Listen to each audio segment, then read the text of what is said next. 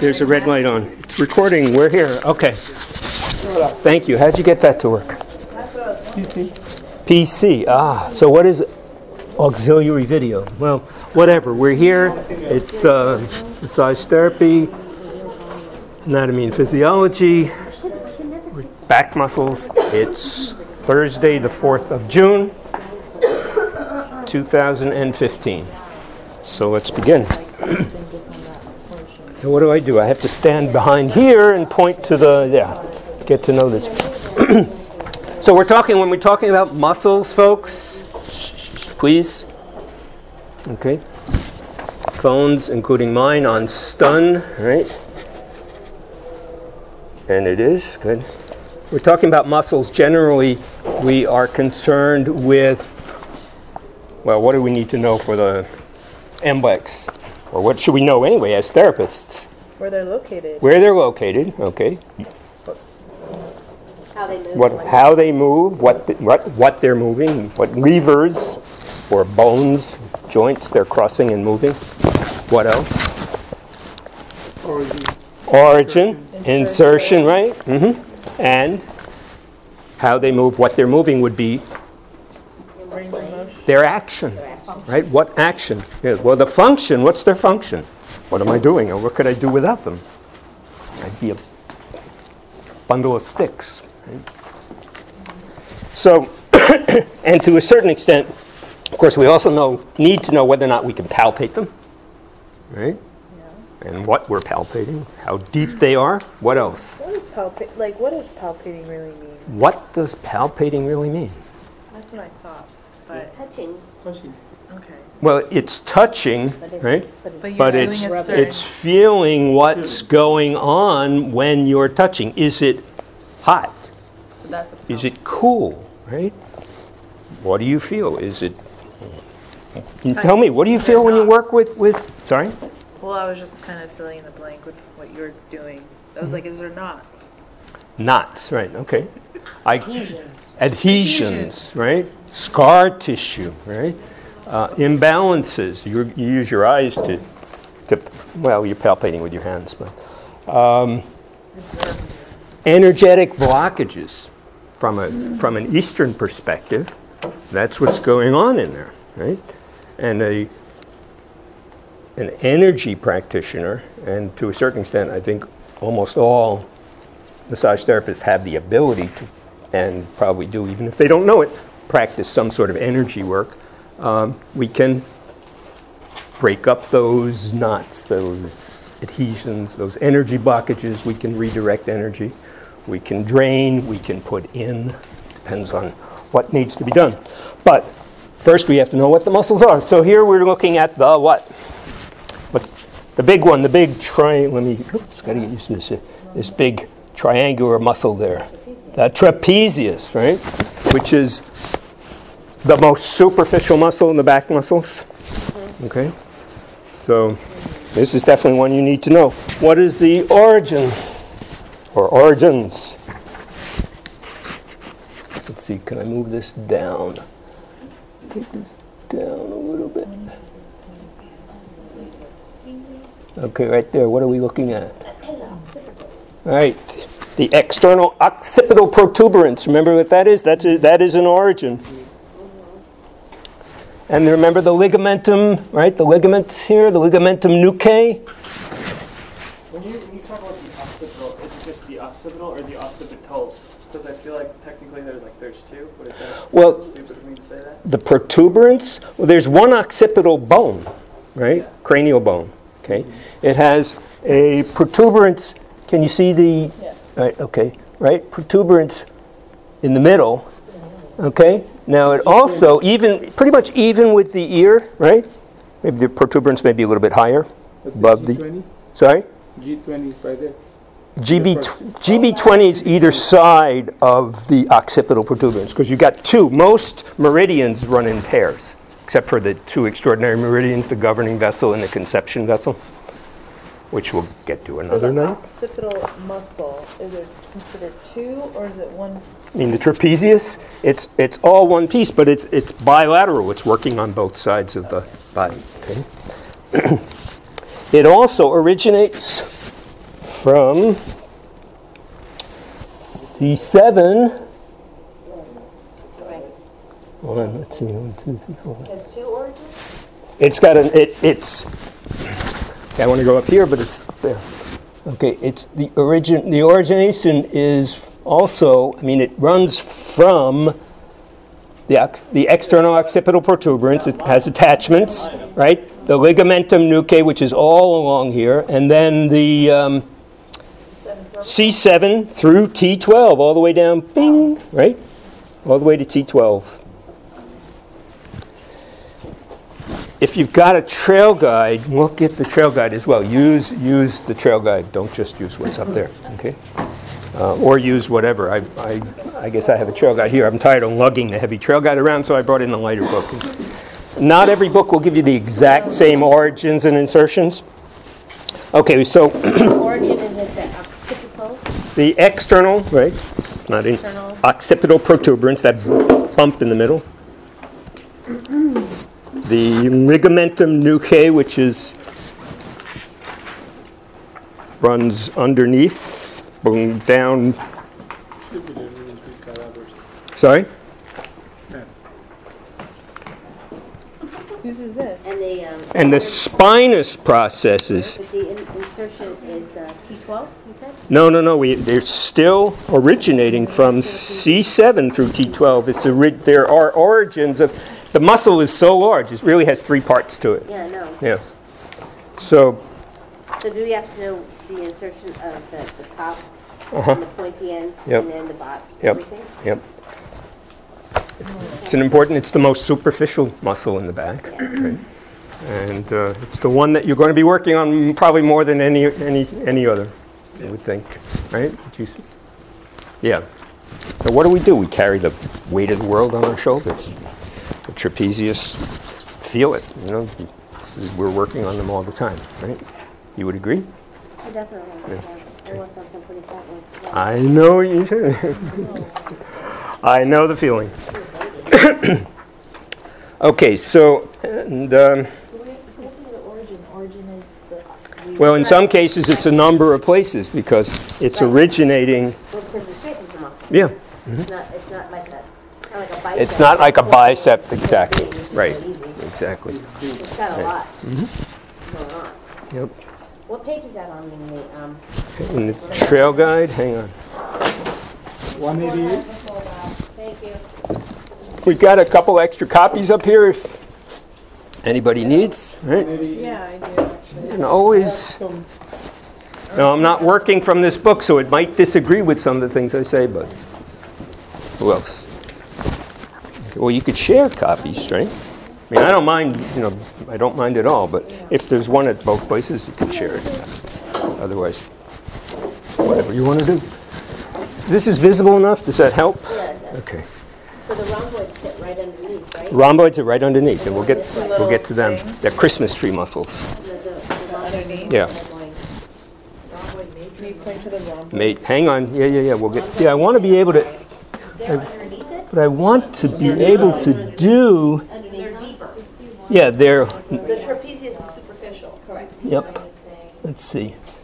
Here's your rhomboid, and what I want to be able to do is to see Isn't the rhomboid that little tiny piece right in there going down right Looks there? like it like Right this. there, right there. Going down? what I'm on now, Yeah. or this. It's not that. It's here. It's underneath. You don't see it. Right. What I need to learn this human anatomy, whatever it's called, to be able to show you it attached to the bones, and because this doesn't tell me much of So you anything. got your rear delt strap there. Yeah, the delts are easy. Okay, so let's see what we can identify. The deltoid, right? Yeah, but you Okay. have rear delt, right? Yes. Yeah, you got your posterior, your middle. We don't see. We could turn this around and see, but Oh, that's cool. isn't that cool? Yeah. Whee! This part I like. Whoops. Okay. Whoa. And I don't know if we can. Yeah. I guess we can make it smaller, and we'd see more of what's going on. Here we could see the sternum and so on and so forth. He needs a cheeseburger, man. Okay, but we're on the back. So let's turn them around. That's pretty cool though. Whoops. Oh. Sorry. That was very rude. You just moved us. Do it. Oh, my. Let's see. That looks weird. Whoops. If we go down. That reminds Yeah. me of that video that I want to be able to isolate the muscles and show you their movements, and I'm not. Yeah, that'd be cool. Huh? Can you click on it? I don't know. You don't- Yeah, right. Why don't I think of that? Well, okay. So there, that does show you, yes. Okay. And then Yeah, this like is it. the- Okay. So here's your external occipital protuberance, ligamentum nuchae, and then it's also connecting from, what did we say, C7 all the way down to T12 on the spinous process. We understand what the spinous process is, right? Right, the middle bumps all the way down the spine, right? In the beginning, you feel the large one at the junction of the, Process is the little bumpy things. right, a process, Stick but out. there's, on the spine, we've got spinal process, and we also have the ones on the side, the processes, which are called, anybody? 'Cause No. Oh, no. it's also a spinous process, but it's a transverse process. I don't mind if you look in the book, you know, I mean, when it comes to the test, obviously, you can't do that, but not unless I give you a take-home, which would be fine, well, you know, whatever works. Okay, practice exams. I'm sorry? I was just wondering where they're looking to get that in the first place. Where they're looking. 69 has the origin. Oh, it's Oh, yeah, better. get to the actual page on the trapezius. 61 just has the full. I See, here I sometimes I use something like this. I can color it in, which you can see I haven't done. But this, yeah, and I would think the trail guide as well gives you the details. C7 through T12, which of course is all the way down the last thoracic vertebrae, right? Spinous process. Okay. The upper, the insertions are, you've got the upper, I'm not used to this, the upper part of it inserts onto the lateral third of the clavicle. We could turn this guy around. Oh, here, look at that. Come on, there you go. Program that you're using or a website? No, it's a program. Yeah, it's a program. It's not a website that we subscribe to, I believe. Okay, so you could see there, right? Okay, all right. The acromion, right? AKA the acromion process, which is where what articulates. The clavicle. Right. See, it's the articulation between the clavicle, the lateral clavicle, and the scapula. Yes. Right? The bone is and the bone is. Oh, okay. Sorry. Right there. I don't know if it'll tell us. Yeah. Okay. There it is. Oh, that's small. Well, we should have a skeleton in here. I'm going to do what I can to get a full size. No, put No, he's together. downstairs. She Yeah, says one right. So we have to get it up here because it just makes a lot of sense to come up here and say, put your hands on it. Yeah, it may not look like the real thing, but it looks close enough, right? Okay.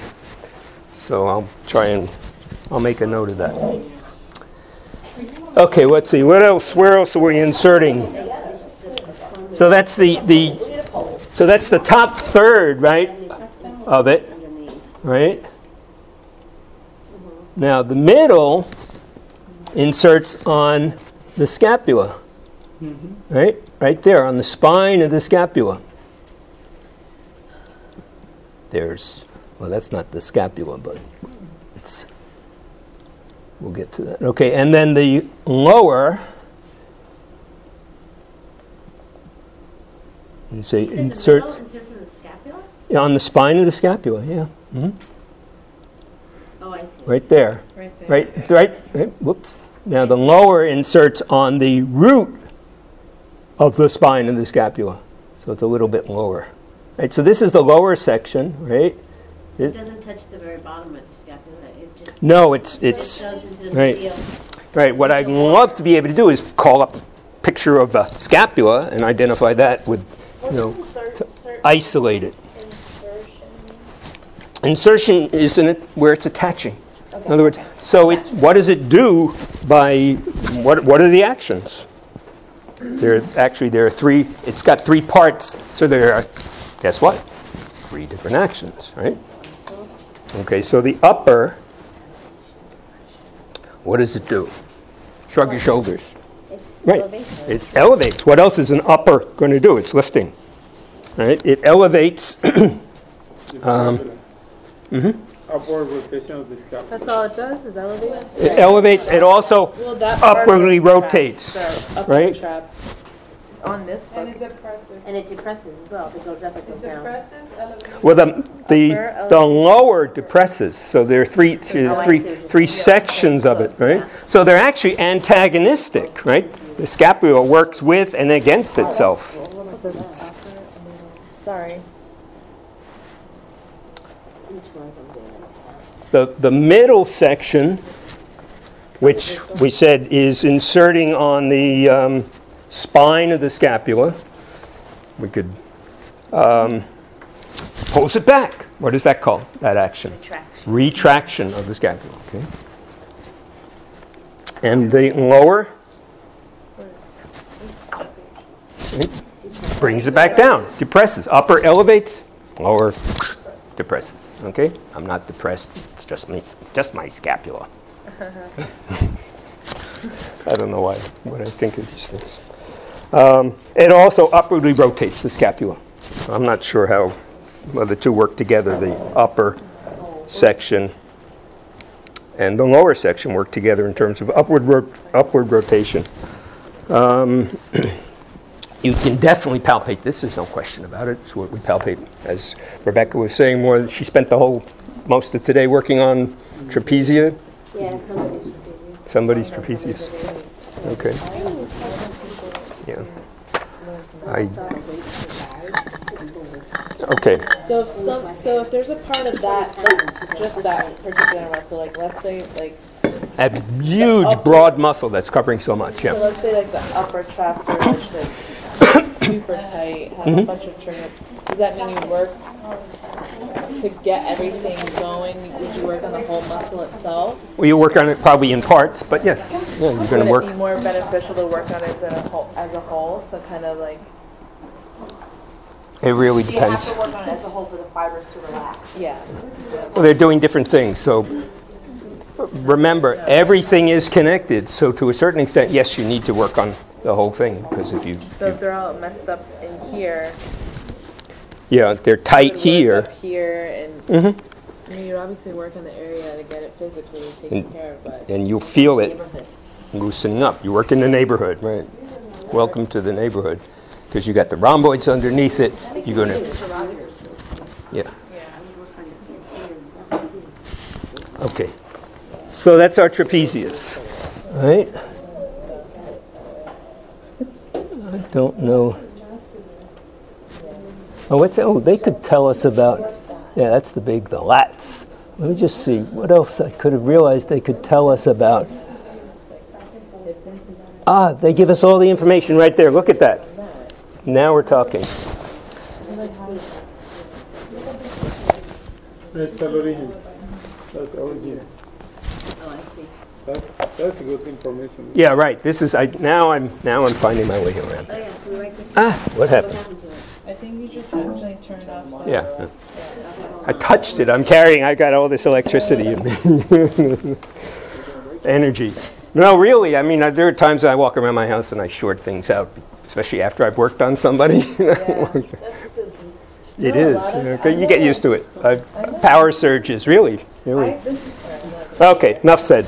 All right, so do I need to review any of this? Action, rotation. It doesn't tell us exactly what. Retraction, elevation, depression. That's a very involved muscle. It is. It's. But it doesn't pronate.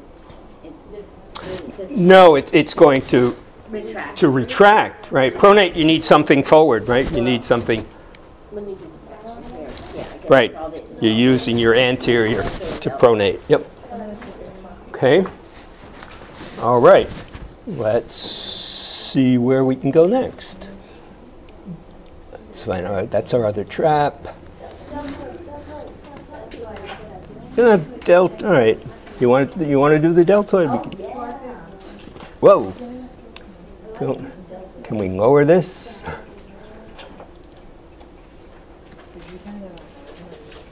Well, I was focusing, all right, we'll do the deltoid since we can't see it though. How can I do that? Stupid All program. right. We'll call this back. Nope. Hey. Oh. Nope. Diseases, there is no information source. Ah, no, come back. All right, well, we were talking about, I don't want a disease, I want a definition there. So that's the pectoralis, is not the deltoids. Yeah, but this is attaching, yeah, I want to stay with the back and the trunk muscle. So back up, come around. Those are pecs, aren't they? Yep, Yeah, it's, yep, that's pec major. you, yeah, But that's it, see, that's attaching to the humerus, that's not Yeah. serratus anterior. Oh my goodness. Here you're going to upwardly rotate the scapula, but I don't want to go there yet. Okay. Ah. I see a scapula. Yay! All right, now we've got both. How did I get both together? The scapula as well as the trapezius. Now we can see how it... But the deltoids aren't there. No, we removed the delta. I have no idea how we did this, but this is great. How did they recording this? This is ridiculous. They're hearing me say, I'm learning on the job. Well, this is what it's about. I'm going to get this system at home and next time. Anyway, all right, so we can see how the right? Now you can see the attachments to the scapula of the To the crown of the trapezius. scapula. Sorry? the Right. medial border of the scapula. Yeah. Right, the medial, well, it's Scapula, the, crown of the It's not the scapula. whole thing, though. no, again, they say the occipital bone. Okay, they don't say protuberance, but anyhow, you can see it there on the occiput. Okay. The ligamentum nuchae, right? Okay, all along in here. And the spinous processes of, they don't say C7. It's going to vary from book to book. They say T1 through T12, right? And the insertion, we know lateral third of the clavicle, the acromion, and the spine of the scapula. That makes it a little easier. Lateral third and the whole spine. Okay? Yeah. There are a number of muscles that you need to know that stuff for. Okay, and the trapezius I know is a big one. So the idea there is that it's a triangular, It's a triangular muscle, and it's a and the spine follows the origin, and the shoulder of the arm follows the insertion. That's right. It's inserting on the scapula and the clavicle, right? And so it goes from medial to lateral. That's right. That's Medial right. being the And the fibers, you can see how the fibers run here. The upper third, the fibers are running on a kind of a diagonal down, right? The middle third are running more in a horizontal manner, and the lower third are up. You see the difference? So depending on what or where they're located, will give you a sense of what and where they're inserted and what they're going to be doing. Okay, right hand.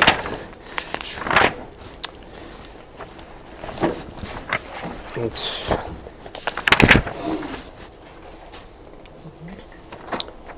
So this is But- good. If you're going to palpate it, you're going to follow the fibers to know to go That's exactly why if you up from the bottom, kind of down from the top and over. and over in the center. Exactly. And if somebody's dealing with headache issues, what's tightening up, right? You're going to be working right in there and then on the upper third of the scapula. Right? Get that to relax. Blood supply returns to the head, to the brain. Headache goes away. And there are other ways to do that as well, but that's certainly, it's likely if you've got a vascular headache that the muscles are constricting the blood vessels. Okay, what else can we see? Let's see. Go, oops. No, I don't want that. Let's see. There we go. The erector spinae. Can we get closer there? I want to see it all. No. No. No. Come on. Yeah. I want to get rid of the, oh, maybe I would need to get into a lower. Oh, there's volume. Trapezius. Hey, I don't have to say a word. That's all it's going to do. What did you want next? The erector spinae Yeah. or the multifidus? Yeah, well, that's the longissimus, which is part of the erector spinae.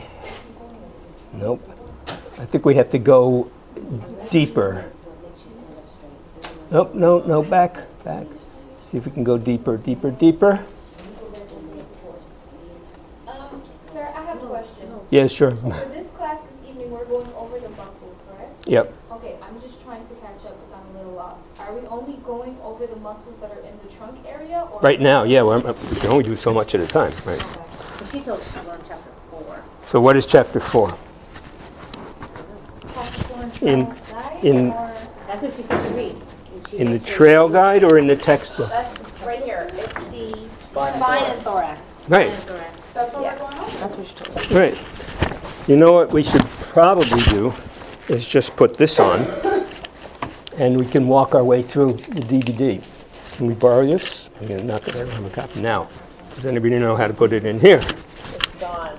Does anybody know, does this have a... Yes, it does. It does. It does. It does. So let's put this aside.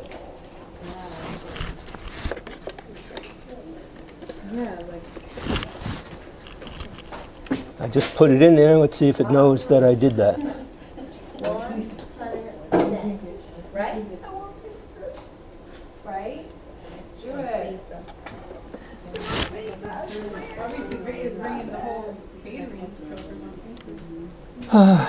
Did you get any of them? All right. I've been meaning to do that, sorry. I just put it in.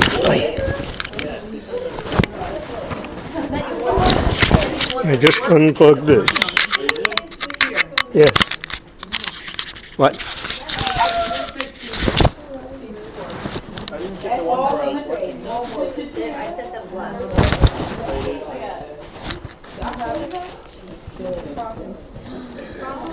Okay, how do I get the DVD player? Let's see, here we go. Media player, is that it? So far it's 10. You got the ones? Does anybody know how to watch the DVD in here? Awesome. I saw it. I had seen it on Facebook, but I hadn't watched it. Yeah. But of course, for me, I was like, There we go. Anyone, I think a lot of people can relate to it. Some certain. but he left then. Well, I think she was in the middle of doing an art, like, exhibit, whatever you Exhibit. And did he? So, like, she had to keep following through with it, but. Okay, this is good. Famous artist. We're going to review chapter 4? Yeah, basically it's just we'll plug it into chapter 4. This is the whole book. That makes sense. In fact, Sandra had suggested that. He was wearing red in his suit. But I don't think she knew, like, when. Here we go. Here we go, spine and thorax. So this will get us done in half an hour, and then we'll talk about Reiki, and then we'll go downstairs. How's that sound? Way to go. I love the trail guide. Okay. And then next week we'll move on to the shoulder and the arm, and we'll slow it down if we need to, Are we okay? gonna have a muscle test Monday? Muscle quiz or something? No way. I hope not. Don't give me any ideas. What's the last thing she handed out? I don't know. The bendy thing. The bendy. No, there's no test on the bindi. Goodness gracious. Okay, let's play this thing. I love how we're learning, like, everything, but what we Right, but nothing. We're all like, All right, we'll play them all, right? just gonna wing this thing. Or we'll take them one at a time. Take it seriously, you know?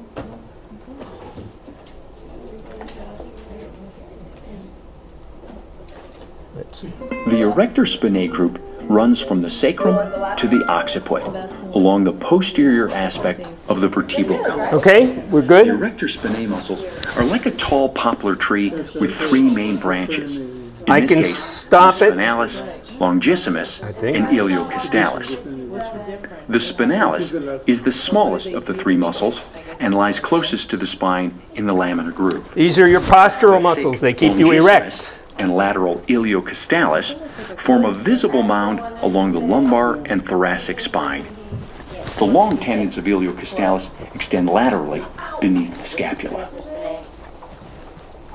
So the erector spinae. This is those good. Broad muscles that run right up the Rock and roll. spine. Half an Let's see if hour. we can find it. In and out. I'm going to begin by asking my partner to just raise. We can see okay?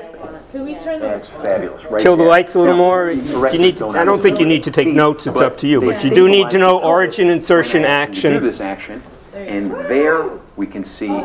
Isn't this great? Fine Yeah. example of the lower portion of the Diane, make sure you get this back because this is yours. I borrowed yours. And notice when I ask him to relax, they soften and seem to disappear. Now, to engage the upper fibers, I'll ask my partner to just sort of arch his back a little bit. There you go. And there we can see deep to those middle fibers of the trapezius, the upper portion of the erector spinae right there. Great. Go ahead and relax. And they seem to It's a soften and huge muscle. disappear. Well, Great. no, I'm thinking Now, there's trapezius. probably These only are one key bony landmark or landmark that's going to help really get your hand on the erectors, and that's going to be the spinous processes of the thoracic and lumbar vertebrae. They run, of course, right down the center of the spine, and I can just set my fingers on those like so. not hard, If but there's any you other can landmarks, I'd have certainly to say it would be the find them. PSIs, the posterior superior iliac spines, where those dimples are often found in the low back. And then lastly, probably the surface of the sacrum right here, which is where a lot of the erectors attach onto, right onto that tissue, into the thoracolumbar aponeurosis. Good. So what I'm going to do is just set my fingers next to the spinous processes and see if I can work my fingers into those erectors. Now, since I know that they run up the spine, I know that the fiber direction is going to run this way. So I'm going to purposefully roll my fingers across the fibers and really get a sense of their fibers and their density. Really quite large here in the lumbar area. And as I progress superiorly, they become a little broader and a little more tendinous, sort of thinning out a little bit. Here I'm working underneath those lower fibers of the trapezius. Now there's three branches of the erector spinae. The most medial, closest to the spinous processes, will be the smaller branch of the three, which will be the spinalis, right in here, right in that lamina groove. And then if I take it a step further lateral, I'm going to roll across the longissimus fibers. And then the most lateral will be the iliocostalis right out here, which has those Attaching tendons to- that come here, almost spreading right underneath the scapula. Costalis, they're attaching to the ribs. Let's just check to make sure we're on the muscles we think we're on. Huh. If I ask my partner to just raise his feet up a little bit, I want to see if these muscles engage, and they do. Great, go ahead and relax. Do these fibers run vertically up the spine? Yes, they do. And if I move up into the thoracic area here, beneath the superficial trapezius and then the intermediate rhomboid fibers, deep to those there, I can feel the fibers of the erector spinae. And those are just all ways that you can check to make sure that you're really feeling the erectors down the entire back. Okay. I'm not sure. This was everything, right? He did this. Palpate them, check it. Okay, we want to play them all, so.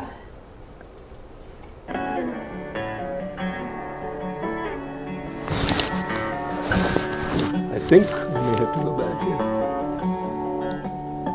Okay. It's going to start all over again, so I'll The make it. erector spinae group run. Probably just So the now there's Okay. I think we just have to go. Nope, not yet. Okay. he was probably right at the 5-minute mark, right? Yeah, that's it. Yep. Okay. Oops. Sound right here. easily feel a series of points that are the Did I go too far ahead, or? You can feel the thoracic spinous processes. I can even just roll my fingers around them either side. Little spaces in between them. Is that okay? And then as we move into the lumbar area, I notice that they're a little further apart as the vertebrae are larger. And I can follow them all the way down here to that surface of the sacrum. So we've got the spinous processes, and then we've got the transverse processes that are quite a bit more difficult to locate because they're deep. Right, but And it's good the to see them. distance between the transverse processes is going to change because in the lumbar area, obviously the vertebrae are larger, so the TBPs are further lateral. Great. I love seeing But that. as we ascend the spine, the TBPs get closer to the spinous processes as the vertebrae get smaller in size. So let's first locate the lumbar TBPs. I'm going to just locate the spinous processes here and then slide over those large erector spinae muscles and then just kind of come in through the side door here laterally and feel for the bony ridge that's formed by the TBPs of the lumbar right there. So I'm sort of going in that direction. And I'm in between the iliac crest and the 12th rib, and there's the TBPs right there. So I know that in that space is going to be the location of the rotatories and multifidi. So then I can follow that up, again, not working through the erectors, but just off to the side, and there we can continue to feel the TBPs as they lay next to the rib cage now, right there. Transverse So if I slide lateral, processes, that's right? the surface of the ribs right there. But if I tuck in just a little bit here underneath and sort of going in the side door of the erectors, there's those TBPs of the Makes thoracic sense. vertebrae. And I can follow this all the way up here into that region between the So he's not scapula. on the spine, he's to the So side what of we've the done there spine. is isolate where the lamina groove is, right in here. And now let's just take a moment to see those multifidi and rotatory.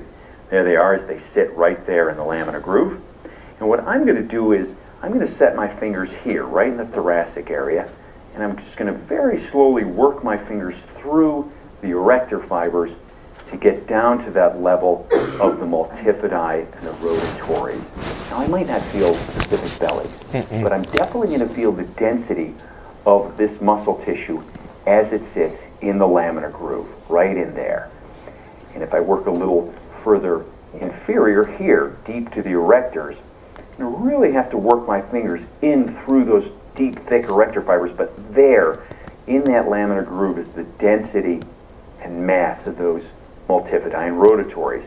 And finally, I can move all the way down to the surface of the sacrum here. I can work right through the sheet, and I can feel the muscle tissue that sits right on top of that. And that's got to be the multifidi because it's the only muscle that's found on the surface of the sacrum. Right there. The 8 small suboccipitals are the deepest muscles of the upper posterior neck. To outline the suboccipital's location, find the superior nuchal line of the occiput, the transverse processes of C1, and the spinous process of C2. The upper fibers of the trapezius can also be used as a marker. So when we say that the suboccipitals are the deepest muscles of the upper posterior neck, what exactly do we mean? Well, let's show you. First of all, if we look at the back of the neck, there we can see the most superficial muscle, and that's the trapezius. And then if we take that away, we can see the next layer, which is the splenius capitis. And then deep to that, we see the rather thick semispinalis capitis. And then finally, deepest of all, right there we see the suboccipitals. 8 little muscles tucked right in there at the base of the skull. Good. So now that we have an idea of generally where they're located, let's isolate some landmarks to really find their exact location.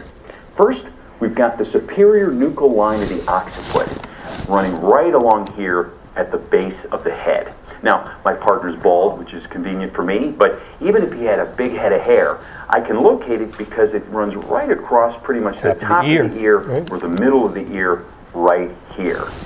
And I can set my fingers right along that space, and there are those superior nuchal lines, one on this side, one on this side. And they sort of serve as the shoreline between the bones of the cranium and the muscles of the neck. And there we see a really nice example of the external occipital protuberance. Okay, so that's one landmark that's going to help us. Not because the suboccipitals attach here. They actually attach about 1.5 inches below. But that's a nice reference point to just start from.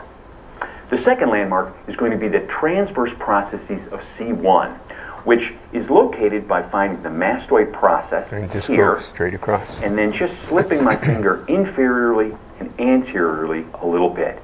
And using the broad finger pads, I'm going to just feel for a deep bony knob right there. And right there, and here on the other side, is going to be the TVPs of C1, and that's going to be our second landmark to isolate the suboccipitals. And the last one will be the spinous process of C2. And there, I'm going to just set my finger pads here on the posterior neck. I'm probably about, 2.5, 3 inches below the level of the external occipital protuberance.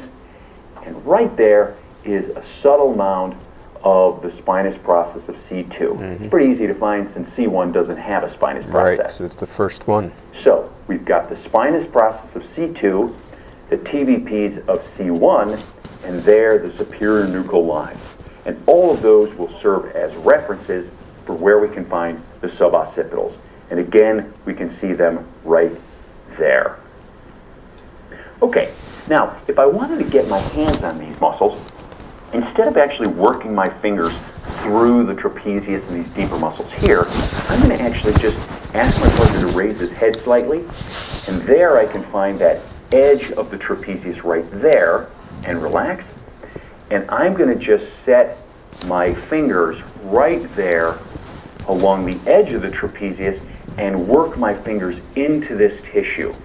Now again, I don't feel any of the specific bellies of the suboccipitals. No way. But as a mass, as a group, their mass and their density can definitely be felt right in there.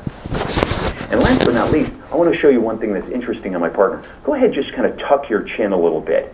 And here we have a great example of what runs in between the two sides of the suboccipitals and the other muscles of the neck, and that's the ligamentum nuchae, There it is. spanning from that external occipital protuberance down to the spinous process of C7. Look at that. Just a really great example of that band of connective tissue that sort of spans right up the back of the The neck. trapezius Go ahead. attaches to, remember? So with that in mind, let's now turn our partner Or supine originates and see from. what we can find in that position. So with my partner in a supine position, there's a simple little maneuver I can do to access the suboccipitals. Ah, I'm going to just cradle the head with Sorry my about that. hands, and I'm going to find that superior nuchal line either side of that external occipital protuberance, that big knob on the back of the head. And then I'm going to just slowly sink my fingers inferiorly down toward the suboccipitals. And as my fingers sort of descend into the back of the neck, sort of rounding and following the round surface of the cranium, there I'm going to just penetrate through those superficial muscle bellies, the trapezius and whatnot, and my fingers are going to find themselves sort of resting on the density of those suboccipitals. That's just a little maneuver you can do to just let the weight of the head and the neck allow your fingers to sink right into these muscles. Although it would seem to be the deepest muscle of the low back, this is a the big one. quadratus lumborum is, strangely enough, the deepest muscle of the abdomen. stretching from the posterior ilium to the transverse processes of the lumbar vertebrae and 12th rib, this squat muscle is simply an abdominal muscle located on the posterior surface of the thorax. So my partner's prone on the table, and I'm going to begin by isolating the 3 bony landmarks that really isolate the location of the quadratus lumborum. The first bony landmark is going to be the 12th rib, which is located at the very bottom of the rib cage, of course. And I can find the surface of the rib cage, and after a while my fingers sink into the flesh of the posterior abdomen, and at the very bottom, I'll go back a little bit, the very bottom of the rib cage, there is his 12th rib. And I can follow it immediately to where it catches here at the vertebrae. So first landmark is the 12th rib. Then we've got the posterior iliac crest. And there's his iliac crest, and I can follow it posteriorly to where it ends at the PSIS, that dimple of the low back. And then finally, the third bony landmark, or landmarks, will be the transverse processes of the lumbar vertebrae. So we know the spinous processes are here, and the transverse processes are going to be a good distance further lateral. So I'm going to set my fingers beyond the erector spinae and work my fingers at an angle, and there I can feel the bony ridge of the transverse processes. It's not like individual points, it's more like a ridge. Good. So now we've got the 12th rib, the posterior iliac crest, and the transverse processes. And in that space will be the quadratus lumborum. So let's check it. I'm going to just set my fingers into that space. I'm going to start laterally. And I'm going to ask my partner to go ahead and bring this hip toward this shoulder. Fabulous. And just a very small contraction, I can feel the QL contract. And go ahead and relax. Good. And now with the tissue relaxed, I can really get my finger into this space between the bottom of the rib cage and the top of the pelvis. Now, let's figure out where the erector spinae are in the midst of all this. Go ahead and raise your feet up slightly. Fabulous. And that action shows me where the erector spinae fibers are. Here's that lateral edge. And I know that there's the erectors, and the QL will be further lateral. Go ahead and relax. QL, quadratus lumborum, he's talking about. So I can avoid the erectors by getting right into this space for the quadratus lumborum. We can also access the quadratus lumborum in a sideline position. I can find that posterior iliac crest, and find the bottom of the rib cage, and I can set my thumbs right into that space between those landmarks and ask my partner to go ahead and hike your hip just a pinch. There, and there's that edge and contraction of the quadratus lumborum. The 4 abdominal muscles expand far beyond the stomach region. In fact, they form a muscular girdle that reaches around the sides of the thorax all the way to the thoracolumbar aponeurosis, and superiorly to the middle ribs, and inferiorly to the inguinal ligament. The revered washboard belly is formed This is good, yes, it's helpful. bellies of the rectus abdominis. Lateral to the rectus abdominis is the external oblique. Unlike the round bellies of the rectus, the external oblique is a broad, superficial muscle best palpated at its attachment to the lower ribs. The thin internal oblique fibers are deep and perpendicular to the external oblique fibers and can be difficult to distinguish. And lastly, the transverse abdominis, the deepest muscle of the group, plays a major role in forced exhalation and cannot be specifically palpated. So let's begin with the rectus abdominis, better known as the six-pack muscle, but in all reality, it's a 10-pack. So what I'm going to ask my partner to do is, just so we can see the muscle engaged, is go ahead and do a little bit of a crunch. So he's going to just flex his torso a little bit, and there we have a great example of the topography of that rectus abdominis here. And while he's just engaged, I'm just going to set my fingers here and really isolate those individual bellies that extend all the way from the rib cage down to that pubic crest. Great, go ahead and relax. So let's just take this to the next step and just isolate some of the landmarks that help really shape where the rectus abdominis is. The first I'm going to find is just that edge of the ribs right here. So above that is going to be this surface of the rib cage, surface of ribs 5, 6, and 7. There's his xiphoid process just at the bottom of the sternum. Those are both insertions, 5, 6, and 7 in the xiphoid process. The bottom portion of the rib cage. And down here we've got the pubic crest. Which is where it originates. Let's just stop here for a second. Chances are you've never palpated your own. He's not talking about origin and insertion, but so let's these are all things find we it. should you, know. Me, and my partner. So first thing we're going to do is just go ahead and locate your navel or your umbilicus right here.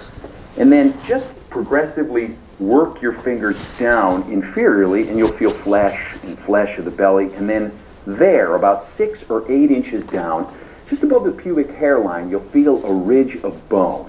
And that's your pubic crest. Okay? So now I'm going to try to find it on my partner. Can I locate your pubic crest? Okay. So you gotta ask, right? So there's the Don't want umbilicus. And there we just sort of May I press into the please? fibers of the rectus. Mother, may I? And right about there, there's the ridge of his pubic crest. If you do a little crunch again, great. And there I can really feel the tendon of the rectus abdominis attached right there. Good. Go ahead and relax. And it gives you an idea of how the rectus abdominis sort of tapers as it comes down the abdomen like so. So now that the belly's relaxed, I'm just going to sort of work my fingers into this belly here. And can even take both sides and gently grasp them and sort of lift them up a little bit. Great. And here Yeah, you can do is it. that lateral edge of the doable. rectus, which is where I can feel the rectus abdominis, and on the other side is the external oblique. So, speaking of which, let's see if we can find that. So the external oblique is that broad sheet of muscle here on the side of the torso. And we sometimes think that it's like just here. But no, if you really look at it for a moment, and then Hold on one sec. So what does the rectus abdominis do? What's the action? Right, flexion of the trunk, right? Not extension, right? You got to have muscles back here for extension. Okay. Just checking. there we can see it. Got an understanding. It spans all the way from this edge of the rectus around the side of the torso and all the way back here to the thoracolumbar aponeurosis. And of course, deep to the external oblique is the internal oblique. There we can see that running in perpendicular direction to the externals. And then of course, deep to those two are the transverse abdominis fibers. So we've got three broad sheets of muscle that really coat and cover this entire side of the abdomen. So if I want to see the external oblique contract, here's what I'm going to do. I'm going to ask my partner to just bring this shoulder toward this hip. Great. So he does Right, a because crunch, he's he can rotating rotate, to the opposite shorten side. these His fibers client, right here, which are the external obliques, and all of this surface here, you can 'Cause see where he's he getting- digitates with the serratus anterior right there, and all of those fibers you can for the, really see come it's all the for way the down to the purposes iliac of this crest. educational Here at video, the edge of the it's his rectus. partner. Good, and relax. Deep to that, we have the internal obliques running again perpendicularly. And so to engage this side of the internal obliques, I'm going to have him bring this shoulder toward this hip. And so all of these fibers shorten and deep to the external obliques, which still contract a little bit for this motion, but deep to those, right in here, we can feel those internal oblique fibers right there. Great. Now the externals, the externals, they both laterally flex, right? The externals will rotate the trunk to the opposite side, right? The internals are going to be rotating, I believe, to the same side. But they both, right, rotation of the trunk. So one is same side, one is the other And side. then finally, of course, we've got the transverse abdominis deep to those, which is pretty much unpalpable. No way, But if right. you're grasping some of this tissue on the side of the thorax, right here, in between the bottom of the ribs and the iliac crest, you know that you're accessing the transverse abdominis as well. Good. Good. Okay, Great reality model. check. Chances are that your partner is not going to have ripped abs like Or my your previous client, partner. right. Most people don't. I certainly don't. And the question arises, When the abdomen doesn't give you any visual clues because it's covered with a layer of adipose tissue, how do you locate the abdominal muscles? Well, I'll give you a hint. A little help from your bony landmarks. So let's give it a try. The bony landmarks that really get me in line with the rectus abdominis. Do you remember what they were? That's right. First, I'm going to just find that bottom edge of the rib cage right here. That's not where the rectus attaches, but it's a really good place to start. And I can follow it right up to the xiphoid process. Right. And if I walk laterally a little bit, there's that surface of those 5th, 6th, and 7th ribs right there. Good. So the muscle comes down the front of the abdomen here somewhere and attaches at that pubic crest. So can I palpate your pubic crest? Yes. Great. So there's his navel, and I'm just going to work through some of this tissue here, all the way down, and there is that pubic crest. Great. Now, if you go ahead and do a little crunch, great. And just hold it there for a second. Now, we can't see any of those. He does not have a six-pack. Abdominis, but if I set my fingers right on this tissue and work through some of the adipose, there I can definitely feel some of those bellies of the rectus. And here, if I come over to the side, I can really sense the edge of that muscle. Good. Go ahead and relax. Good. So even though I couldn't see any of the rectus abdominis like I saw before, I know just by using bony landmarks and a sense of where that muscle is and visualizing it, that's where my rectus is going to be. And then if I come over here to the side, I again can find that bottom edge of the rib cage, knowing that those obliques are going to cover this portion of the ribs here, all of this space between the ribs and that iliac crest. Let me see if I can find that. There's that iliac crest coming around the side of the torso here. And then if I ask my partner, go ahead and try to bring this shoulder toward this hip. Great.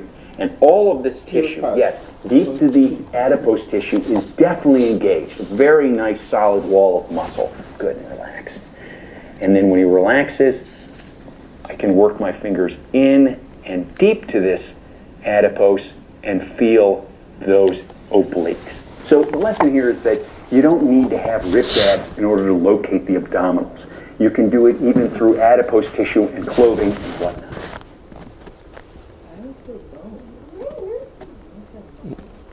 Well, you'll feel the pubic crest. On the ribs, it looks like there's some little muscles on there, on the bottom, on the front. Well, they're attaching. Yeah, attached. Okay, we've got so many more muscles to cover, but this gives us at least a start on the spine and thorax. Let's see.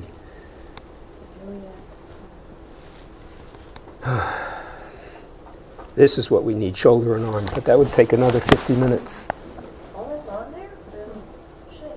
Yeah, well, it's, huh? Everything's in that CD. Yeah, it's a great, you should take advantage of it and watch it at home. You've got the trail guide, it comes with a DVD, right? I was going to ask, could I borrow one of the books with the DVD for the weekend?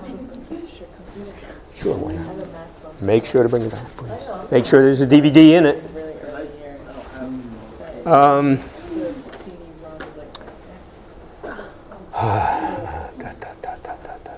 They can buy an external one, and it's really inexpensive. I love to do the shoulder and the arm. Let's get started on this at least. Maybe we can get the sits muscles. Come on. Go. Rotator cuff muscles. Let's cover that at the very least, okay? Because we all hear about those. You hear about them all the time. So let's cover that 9 minutes and 21 seconds, and then we'll talk about Reiki.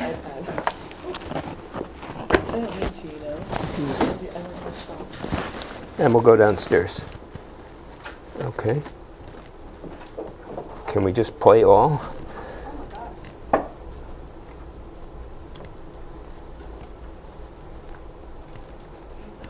I think you gotta go back and then play.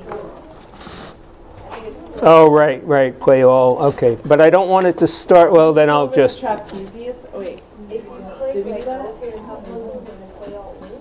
We didn't finish the back though. We didn't do a dorsi or If I go to, yeah, click on that and see if it continues. Yeah, we'll find out. All right.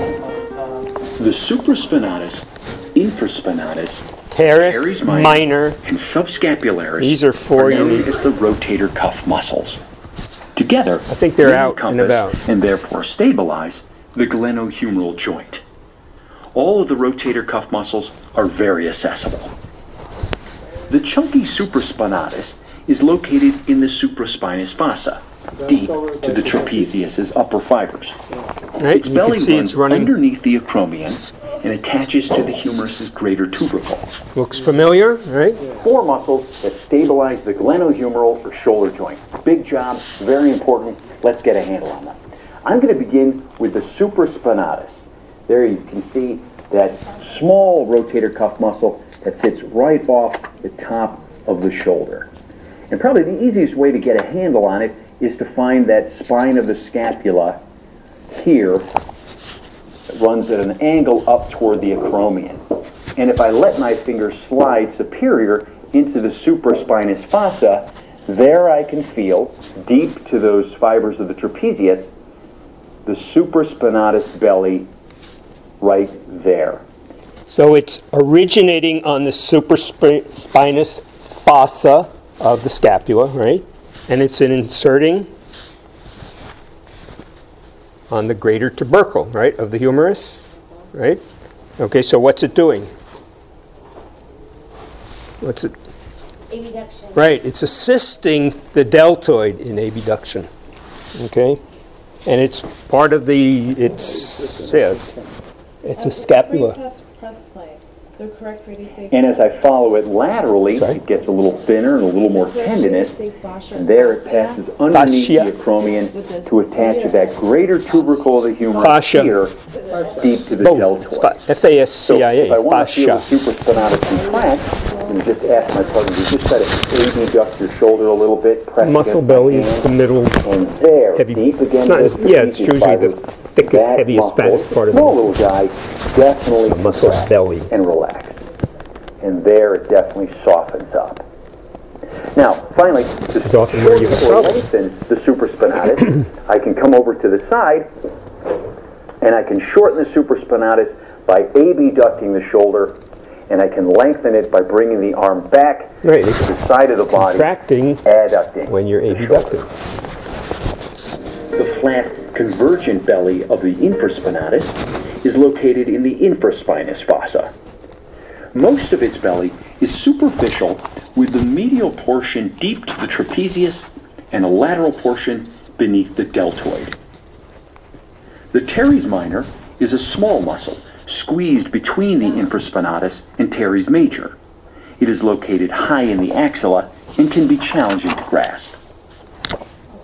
So now let's isolate the second and third rotator cuff muscles, the infraspinatus and the teres minor. So let's begin with the infraspinatus. The easiest way to find its belly is to isolate the three bony landmarks that surround it. That would include the spine of the scapula here, the medial border of the scapula here, there's the inferior angle, and then the lateral border of the scapula here. And if I set my fingers along these three landmarks, it's going to form a bit of a triangle. And that's where that infraspinatus belly is going to be before all the convergent fibers come this way to pass underneath the deltoid and attach at that greater tubercle of the humerus. So if I want to see it engage, I'm going to ask my partner to just simply raise his elbow up just a little bit off the table. Great. And there we can see a nice example of the infraspinatus right there, right in between those landmarks. Here we can see a bit of the teres major. Here's some of that posterior deltoid. And there we can see some of the fibers of the trapezius. Good body. Go ahead and relax. Nicely defined. I'm just going to set my fingers right in that triangle and roll across the fibers of the infraspinatus. It has a very different feel than the supraspinatus we were feeling before, which was a little more bulky and more malleable. Good, and I can follow this laterally, again, as it passes underneath the deltoid and becomes more tendinous right there. So there's our infraspinatus.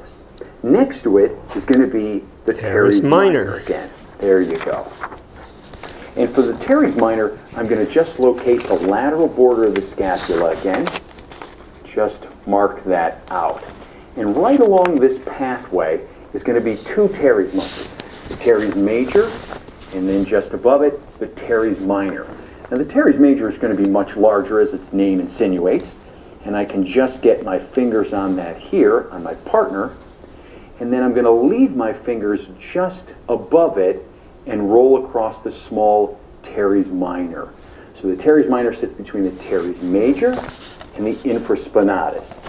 And if I ask my partner to just laterally rotate the shoulder joint, just go ahead and press your hand, the back of your hand into mine. Great. There we can see the infraspinatus again contract, and right next to it is the small teres minor. Now what's curious is, notice that the teres major, it's not doing anything because it does not laterally rotate the humerus. But if I ask him to go the other way, go ahead and just medially rotate, wow, look who shows up. The teres major now definitely engages, but the infraspinatus and teres minor are relaxed. Good. So they're antagonists on rotation of the shoulder. So if we wanted to shorten the teres minor and infraspinatus, we can add up the shoulder, and to lengthen them, we can abduct the shoulder like so. So lengthened and shortened. Good. So now for our fourth rotator cuff muscle, I'm going to turn my partner sideline to locate the subscapularis. The deep subscapularis, located on the scapula's anterior surface, is sandwiched between the subscapular fossa and serratus anterior muscle, with only a small portion of its muscle belly accessible. So here's what we're going to do. First, I'm just going to scoop up my partner's arm and just pull it forward, which brings the scapula off the rib cage like so, opening up the axilla or armpit. And what this affords is, now I can sink my thumb into the axilla and access part of that anterior surface of the scapula. But in order to do that, I need to just avoid some of this tissue here, and that's the latissimus dorsi and the teres major. So instead of trying to sink my thumb through this tissue, I'm going to just put my thumb right here in front of it, and then very slowly, with my No, it's good. You get in there and you work. Sink my thumb slowly into the axilla until I find myself bumping into the anterior surface of that scapula, right about there. And if I just want to check if I'm on the muscle, I'm going to ask my partner to try to medially rotate his shoulder. So I'm going to ask him to try to swing his hand this way. Great. And relax. And do that about, 20%. Great. Just a nice small contraction in there. Underneath my thumb, I feel the subscapularis engage. Good. And relax. And also, while I'm here, I can explore moving the shoulder to get in even a little bit further. I'm going to slowly bring my thumb out, and there we go. And now let's try to find this from a supine position. I can do pretty much the same thing. I'm going to just bring the arm up, hold it like so. I'm going to notice that all of this tissue here is the latissimus dorsi, part of that teres major. And I'm going to set my thumb right into that space. And then mobilizing the shoulder, I'm going to slowly sink my thumb into the axilla, just sort of following my partner's breath. Because this is someone's armpit, it's still a little tender. And right there, I feel sort of a wall that is the anterior surface of the scapula. And if I ask my partner to try to medially rotate his shoulder like that, great. Underneath my thumb, there's a very solid contraction. Good and relaxed. And it's not really like a big tubular muscle or anything. It's more of like just a flat wall of muscle running against the scapula. Good. And that is another way you can access some of that subscapularis in a supine position. And finally, if we want to lengthen the subscapularis, I can laterally rotate the shoulder, and to shorten it, I can medially rotate the shoulder. So lengthen and shorten. And there's some information to get you started to locating and palpating the four muscles that stabilize the glenohumeral joint, the rotator cuff muscles. Right. holds the shoulder, holds the humerus into the glenoid fossa. Okay, we've got to move, or we don't have to, but we want to move on to Reiki, right? Okay. Sorry? What? What did you want? No, I was just, never mind, so it's just got Reiki. Okay. She wanted to do Reiki and some muscles. Okay, how can I eject this? You can. I'll listen. What do you have to say? How do we reject this? Eject. There we go.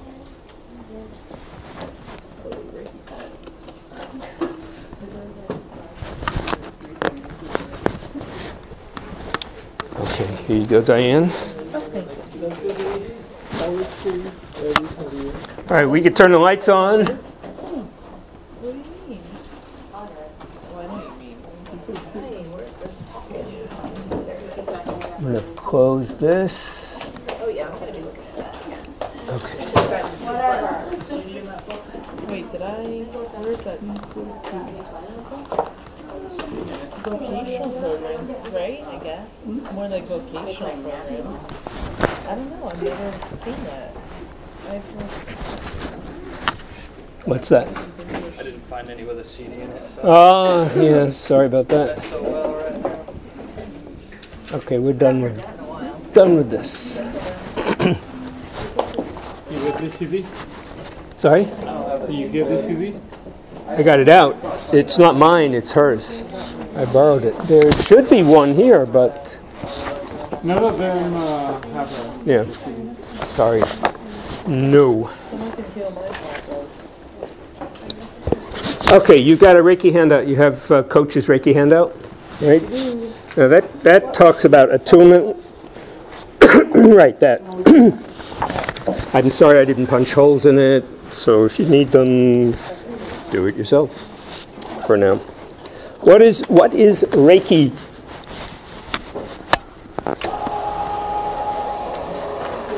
Energy. Huh? What does Reiki mean? Reiki.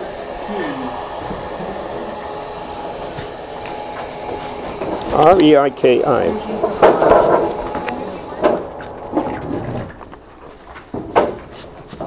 Right? I-K-I.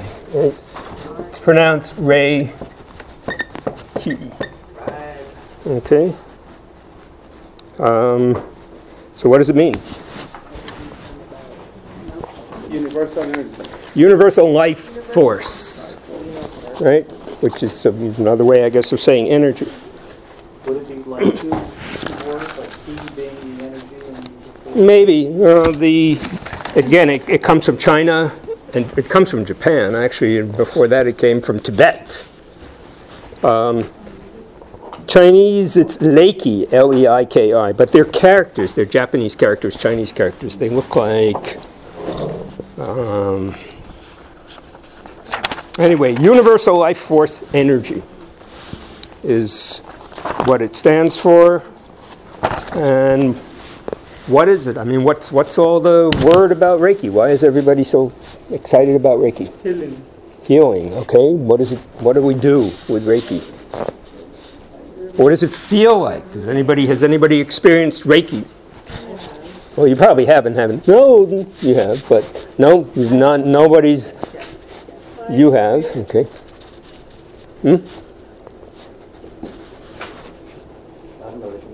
Are you even touching? You can be. You don't have to be. Okay. I don't do it. Sorry. I don't do it. What do you mean you don't? Touching. Oh, when you do Reiki. You're a Reiki master? Right, okay. Yeah, most people, when you do Reiki, we do not have to touch. We stay a few inches. We could stay even more than that, far away. When I first did my Reiki training and attunement, we were initially going to see how far you could feel the energy. They used something like a divining rod. And what? Huh? Ooh, you really? Oh, we'll have to maybe try it. So, anyway. Anyways. But you can. We'll try those. everything is energy when you get down to it. I mean, everything is energy. It's just a question of how fast it's vibrating, right? It's vibrating really fast. It's not solid. Right? Slower the vibration, the more solid it would be. But everything is, one way or another, is broken down to energy. We may not realize it, but we extend far beyond our physical bodies, right? So you've got an energetic field, like a force. It's an electromagnetic field, force, that extends, depending on who you talk to, anywhere from 9 to even 15 feet, can extend that far beyond the body. If you're healthy and it's whole, your aura, your energy field extends farther. So when I'm interacting, when we're walking around, our energy fields are bumping. And if you're in a bad mood, I'm probably, may not, whether I see it or not, you know, you walk into a room, right? And somebody's in a, just had a fight or an argument or just not in a good mood, you feel it, right? Nobody has to say anything, am I right? You've all experienced that. So in that sense, you've experienced the energy, okay? Now, some people, when they receive Reiki, some people feel it as warmth, right? Or heat. Some people feel tingling, electrical sense. You ever feel a sense, energy? Well, I think of it. Some people feel nothing at all, but that doesn't mean they're not receiving the Reiki. Okay? And again, Reiki, what do they may not feel it, but they're receiving it. Generally, when we do Reiki work, we're doing it on a massage table. Right? We're doing Reiki. You can do it sitting down. I mean, with the client sitting down. When I first started seriously studying Reiki to get a credential, right? What does Reiki give you? It gives you people. It's a term that people know. There's lots of ways to do energy work. It's not all Reiki, but it's all energy work. So you could say it is all Reiki. Reiki is life, universal life force. What do we do to give Reiki? Anybody have any sense other than you?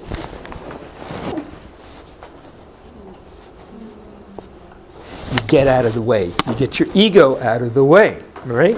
So, right? Whoops. You have to become like an extension cord. You become an extension cord. You become a channel. Literally, you become a channel, and you receive. Your ego is not involved. It's not about me. Hey, wow, I'm a Reiki master. Please, Reiki masters are a dime a dozen. Well, maybe not a dime a dozen, but 15, 20 cents a dozen.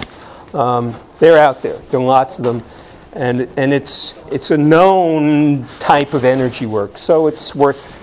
People pay attention when you say, I'm a Reiki practitioner, or I'm a Reiki master. You can receive Reiki in a circle. Often it's done in a group, right? So you'll go into, when I first started studying, I studied at a place in Hollywood, I guess it is. Just Sheridan, just off of you. Yeah, Sheridan, US 1. Earth, I think it's Earth Apothecary. Is that what it's called? I think it's Earth Apothecary. Yep, that's what it's called. That's where I did my first 2 levels of training. They have an inner sanctuary where people sit in a large circle to receive Reiki, and they're all facing the center. And then the Reiki practitioners gather around the walls, and some energetic work is done to ground and to get the energy working together, depending on how many people are working. The people doing the Reiki will come up behind you and work on you for a period of time. Back. What is it supposed to do? Moving the energy. It's healing. It's healing work. It's moving energy. So it's using energy to quote unquote heal. Right? But there has to be some sort of, you have to know how to read it, and then you have people who. You don't have to be If belief goes a long way, absolutely. I'm saying if somebody doesn't really. Then they're probably not going to sign up for it. But yes, it definitely takes a certain level of, you've got to buy into it. If you're not receptive to it, then you won't receive it. It's probably a waste of time on the part of the practitioner. The energy is going through, even though. Yeah, it's going, but whether or not to a certain extent, you're right. But if they're not receptive, then Why going? why bother? Exactly. The energy will say, I can do better work next to the next person, right?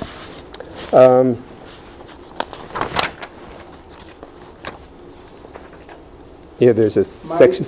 Yeah, go ahead. My sister don't believe in it. She's Christian, so she thinks that all this is kind of Spooky stuff, right? voodoo, devil, or whatever. But she's asking me to give him a massage. Right. So I do the massage and I give Reiki. I haven't. You don't have to tell her that you're doing it, right?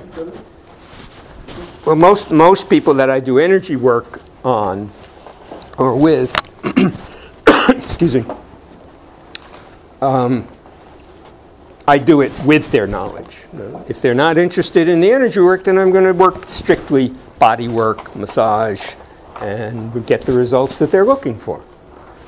My practice, I do a lot of energy work, and that's something that I've always been drawn to, and therefore it works, brings people to my practice. It's alternative, there's no question about it. It's not really mainstream, but it's something that we can do. And without a doubt, it can be remarkably effective. You can give it to your plants and to your animals, right? All living things. Don't tell anybody, but you can do it. No, kidding.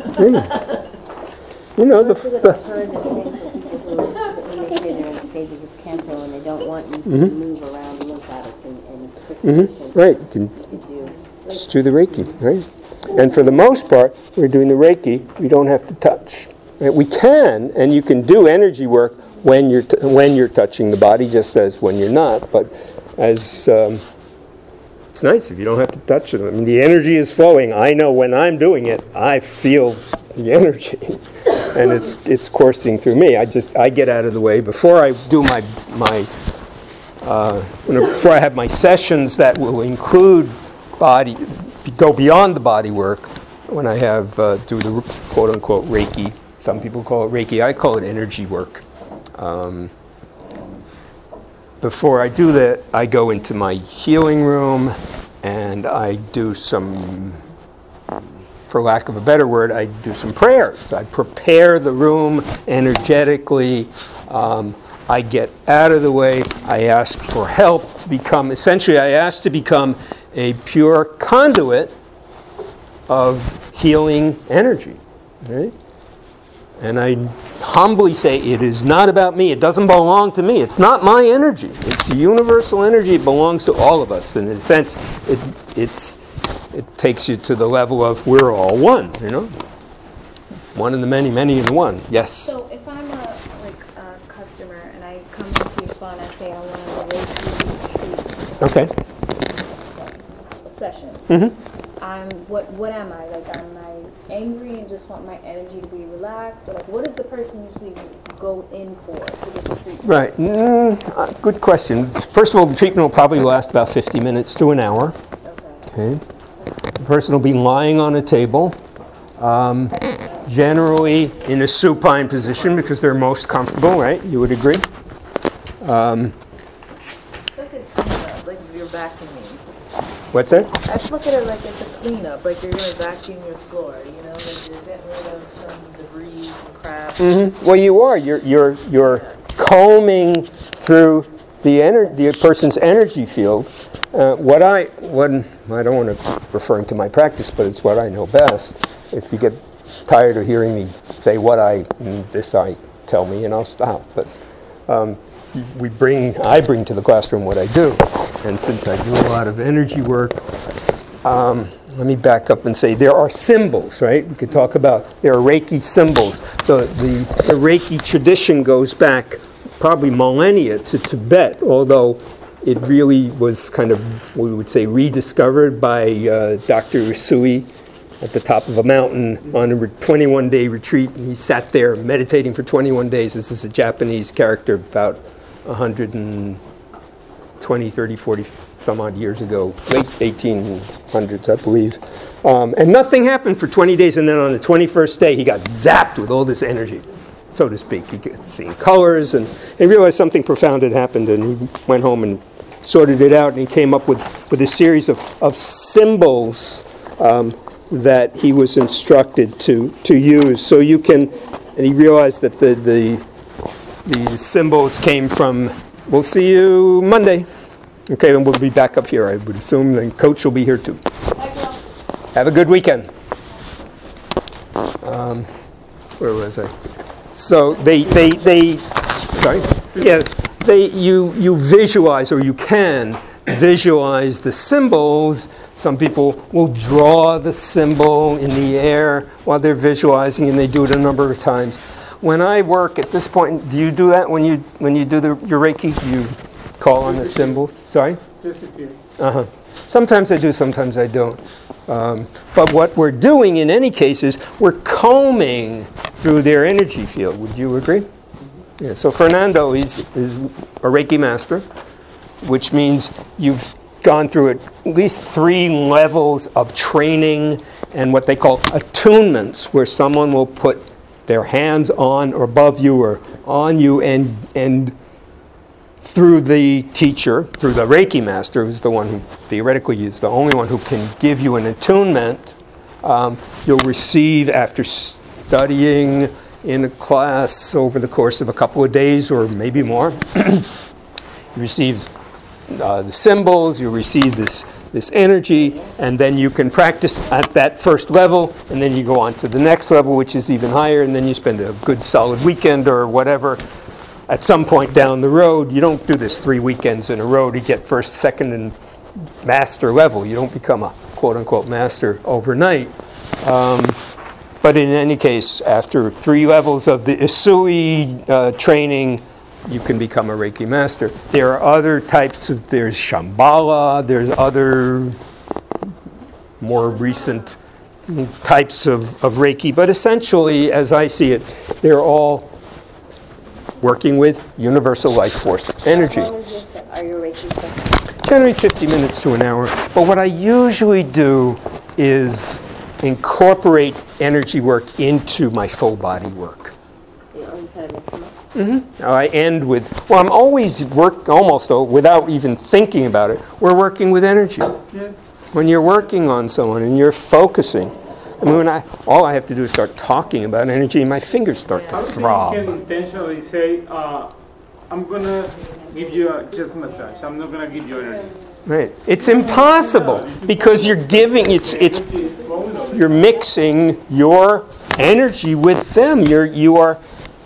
Now you don't want to you learn not to pick up things from them. The energy doesn't necessarily, I don't need whatever stuff is happening that may be messing you up or, causing you, if you've come in having had a fight with your partner, and I don't mean the one on your table, Yeah.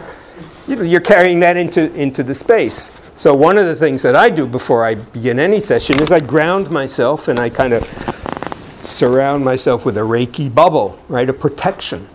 Because when we're working, we're dealing with energy, and if we don't protect ourselves, we'll pick stuff up, right?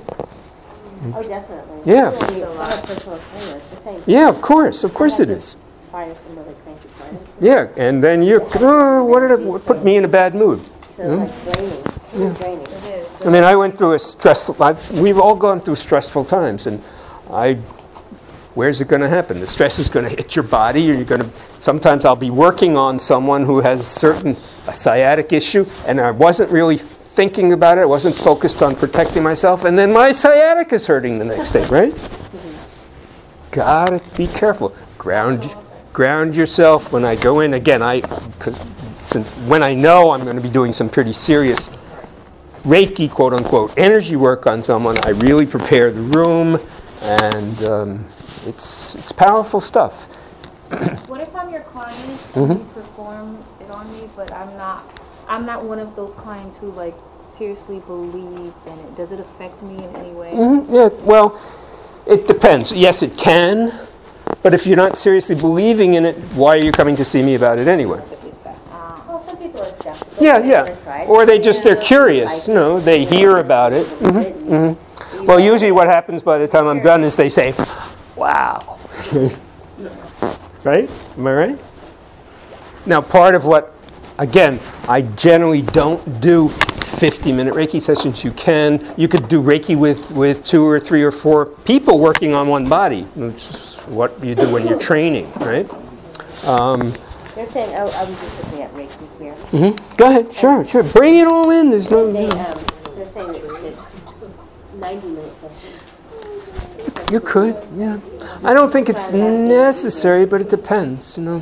I do Reiki circles in the Yeah. group, and then we spend like, we are two working on the people, and we do it like maybe 15 minutes. the most.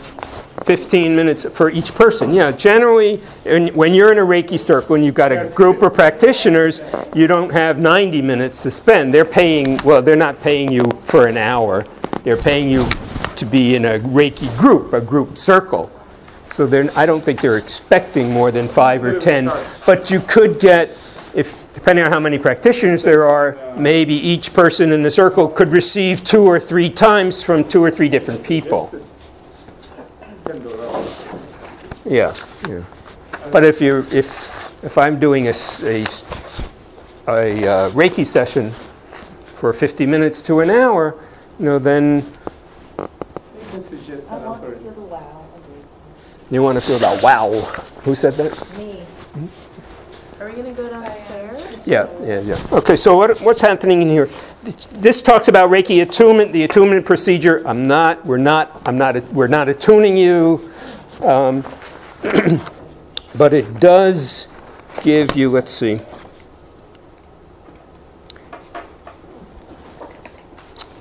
It's on page 3 of the 5. It talks about breathing through your hands. So you're visualizing. I'm not sure what gasho. Do you know what gasho is? Oh, the position. Right. Okay. So let me see. So you're preparing to give the Reiki. Well, I think one of the first things you need to know or you need to do in order to experience it is just to clear your head and see if you can visualize Reiki energy. You're saying that sometimes it brings up things from the past or memories and all kinds of stuff in the person who's receiving the Reiki. It can. Some people will come to Reiki looking for or having done or wanting to do, being curious about past life. Past life regression, or is that what they call it? Yes, I've done a number of them. Not on yourself, but you give to other people. I've done some heavy-duty stuff like that, but I generally don't do it now. I've been to a number of past life regression groups, small groups. It's interesting. I've actually been to once a future life procession, so it's kind of curious to imagine myself. And it's to a certain extent, past life work it's hypnosis. It's taking you into an altered state of consciousness ideally without drugs. Some people use drugs, to assist, and there are cultures that do that.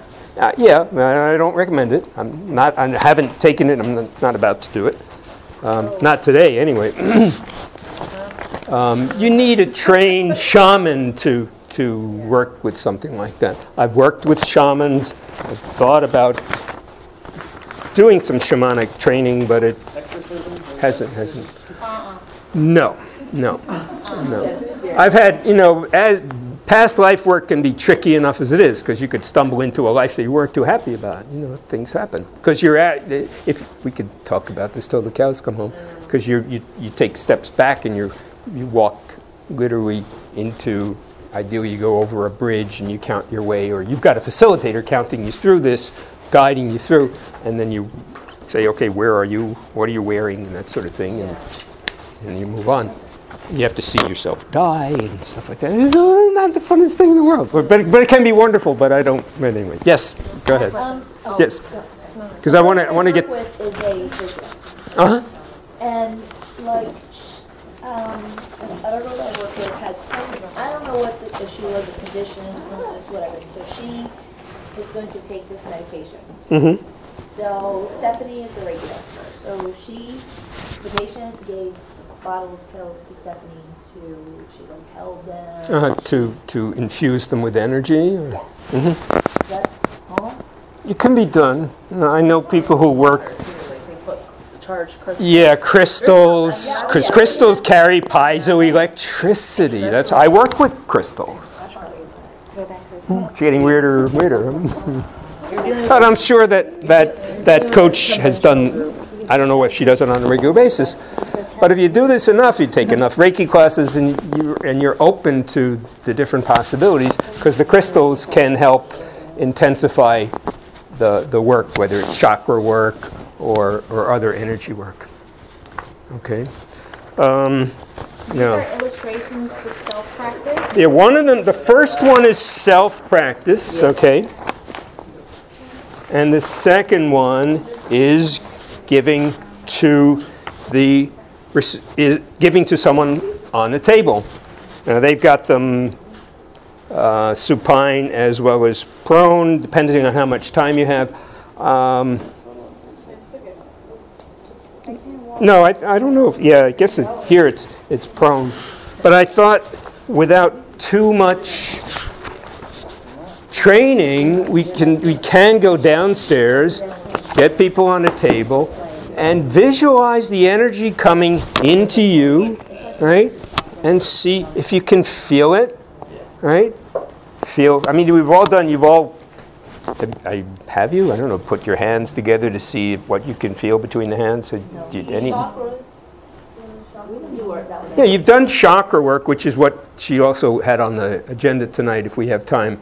She said, you guys know that, and I know you know that. I do chakra work. I'd like to go over that too. Yeah, I don't. Okay, well, somebody, because I've seen them do. All right, I'll see. We'll have to dig up her chakra work because it's different from mine. I feel like the one she showed us was very like overstructured. I get it, like you're following the chakras, but I feel like it's one of those things where you have to be creative and it has to come from within, and it's different. There are lots of ways to do things. There's different ways to do chakra work. There's no wrong way. There is no. If your intention is good, there shouldn't be a wrong way to do this, right? I don't remember the whole. If you can show us maybe another way of how you would do it. Yeah, I do chakra work, basically just working the 7 basic chakras, and chakras are filters, right? Like an AC filter. What do you have to do with your AC filter or your car filter every so often? You got to clean it out, right? So that's when I do chakra work. That's why I love acupuncture. Right in the meridian. Mm-hmm. Yeah, where we're talking about meridians, that's where the energy is flowing. Now, when we're working Reiki, we're not working on the meridians, but we can feel, ideally, what's going on, and you may sense heat or cold or sometimes a spike, right? Or you just sense when you've done it. Practice, practice, practice, which is like, I know you're tired of hearing, how do I get it? By practicing. But as with anything else, if you practice, you get better at it. It's palpation without touching, right? You feel the heat. You should be able to just, kill the lights and just, you can see the energy if you, the key, not that you have to be seeing it, but often the key to this is your eyes are kind of a little unfocused, am I right? You're looking, you don't want to be fully focused. And you do that and you can start to sense the energy, just kind of let your eyes relax, and you start to feel the energy in your body. Have any of you done any of this work at all? No? we've got to do guided meditation then. I'm not going to do it tonight, but Yeah, she said you need to learn how to meditate, clear your mind. yeah, it's a matter of whether you use music, you lower the lights, turn off the TV. Yeah, I'm definitely going to arrange for, I mean, it will cost a few shekels, maybe 10 or 15 bucks a head. Is that's doable for? That's fine. Okay. I don't know, I'll work out a deal. I'm not sure where yet, but somewhere in the Carl Springs area, you know, somewhere. They have classes here for free. You mean at the school? Yeah. Well, I don't know what the teachers are like. That's a possibility. I know Central Campus, I took it in has a yoga class, but I don't know. Central Campus definitely has All right, well, we'll find something. I know lots of people. All right, let's turn this off. Let's go downstairs, right? Low lights. We'll turn on some music. We'll get a sense of how we can feel our own energy. Yeah, because we can't do something if we don't Right. feel it. We're not going to be able to do it. Right. So that's maybe the first thing to do is just to work alone and then in pairs to see what do you feel. Do you feel the energy from the other person's hand? We need to start, maybe, it seems like we need to start there. And then we can get on the table, maybe tonight, maybe not till next week, and actually practice some Reiki. Read up on Reiki as much as you can. Look at some videos. You've got something from the library, Robert. Absolutely.